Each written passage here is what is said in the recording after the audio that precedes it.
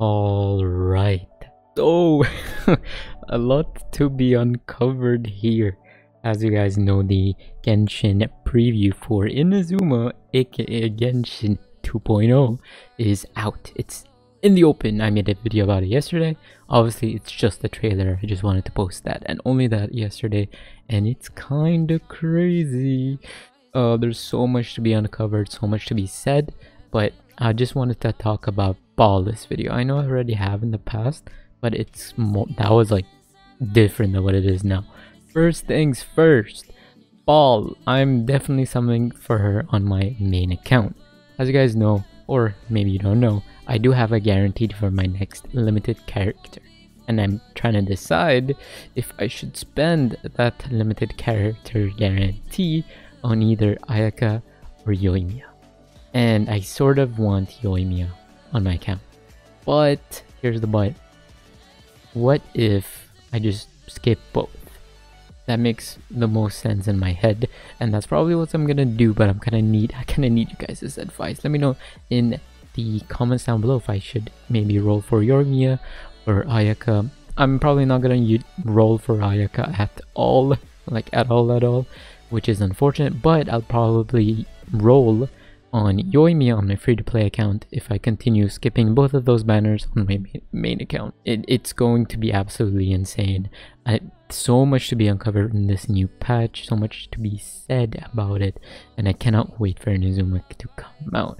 Not only that, but INAZUMA has a bunch of new characters that are going to be coming out. I'm going to try to make a video about them individually rather than cramming them all into this video here. But yeah, BAAL, apparently the whole focus of INAZUMA's story is based around her, which makes sense since they did the same thing with Zhongli, but not really in a sense, and Venti.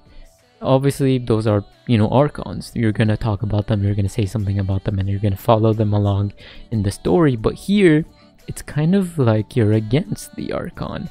The Archon now has the whole Vision Ton decree. She wants to hunt down anyone with a vision, and anyone that challenges her is met with death at some occasions. And not to forget, Kazuha's friend got eliminated by the Archon herself. It's kind of scary to think about, but I am really excited to see what they do with the story. They showed a bunch of clips, and they talked about how she literally split a mountain in half with a sword accidentally whilst trying to kill a serpent. And by the way, serpent, let's not even talk about what's in the ocean creeping around Aether in this scene. I'm gonna show you guys the scene if you haven't seen it, and oh my goodness, is it nuts? Is that Osial, like the mecha one that they were talking about making? I have no idea, but it's really scary. Alright, something else to talk about here is they're changing the weapon banner in a sense that they're adding a pity system to it. I'm not quite sure why they decided to do it this way, because this way it still kind of sucks. It's really unfortunate that they know the weapon banner does this. They know that the weapon banner is, a scam, basically. I don't want to say that. It's not a scam, it's just you shouldn't be rolling on it if you don't have Prima Gems to buy. So if you don't buy anything, if you don't pay towards your account, if you don't top up your account, you're probably not gonna spend all your Prima Gems in the weapon banner because you want the characters. The characters are way cooler. It makes total sense. But what doesn't make sense is the pity that they made on the weapon banner. So yeah, the pity is 80, right, for a 5-star. And you have to get that pity 3 times in order for you to accumulate 3 fate points. And when you accumulate 3 fate points, you get the weapon in there. And I'm kind of scared because maybe I'm deciding to roll on that banner if the weapon on it is for BAAL specifically, because that's what I'm kind of hoping for, and I kind of want BAAL's weapon in that. Obviously, in the trailer, it showed a sword, but I don't know if it's an actual sword or some sort of katana or whatever it is. It looks cool, it looks dope. Cannot wait to see what she does. Obviously, she's an Archon, so she's probably going to be pretty good. And that's me just, speculating, saying, oh, Archon probably good. But I really hope they don't do the Electro element, dirty. because Electro in the past isn't exactly the greatest of all time, especially for DPS characters such as Keqing. Keqing is having a really tough time. Even with the Elemental Mastery buff, the Electro element itself does not do more damage because of the reactions. The reactions won't do more damage because of Electro Charge, because of Electro Infused Swirl, or whatever it is. It doesn't do that kind of damage. Even Overloaded has become slightly better. It has become sort of viable, but it's so annoying because anyone that gets hit with Overload is knocked back.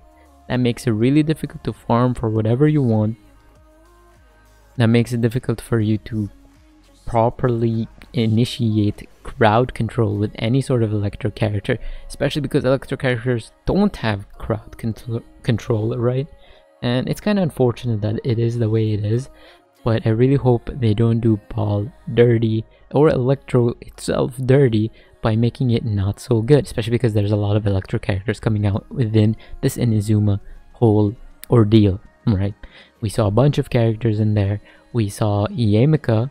Yamika's probably going to be Electro, which it's screaming Electro for me, and I'm not quite sure if it is Electro. The bow user that's going to replace Fischl for sure. Probably not Oz, if you guys can catch my drift there. But yeah, Fischl's only good if you just want to like do swap comps. But I think this new bow user is going to add some new support, or maybe she could be the best DPS in the game. I have no idea. Bow users are kind of crazy, man. So I'm hoping it doesn't exactly replace Fischl, but kind of just has some competition there, just so you can have a lot of room for you to just shake up your, team compositions. I feel like that's pretty good. But all in all, I feel like they should make new types of characters for new types of weapons. For example, there is no catalyst for Electro. I don't believe there is one. If there is one, it'd be pretty cool. Other than Lisa. Lisa is the only catalyst that has, the whole Electro. They did Lisa dirty, man. Her elemental skill is pretty good because it decreases your defense or whatever, and it adds like a stack or something. But honestly, Lisa is not an incredible character when it comes to that sense. Even though you could kind of build her kind of crazy with her whole defense shred or whatever. I'm getting way off topic. BAAL is coming. I'm excited. I'm gonna summon for BAAL, and you know what? Whilst I was talking to you guys, I did decide that I'm not gonna be summoning on Ayaka or Yoimiya for that matter on my main account, but rather I'm just gonna be summoning on BAAL and just that banner alone. I want to guarantee BAAL, so I'm gonna do exactly that. Anyways, on my free-to-play account, that's another thing. I'm gonna probably summon for Yoimiya on my free-to-play account, which makes most sense. Anyways, that's gonna be it for today's video. Hope you guys did enjoy. If you did, consider liking the video, subscribing to the channel. We're almost at 370 subscribers. Thank you guys so much for watching. See you guys in the next video very soon. Goodbye.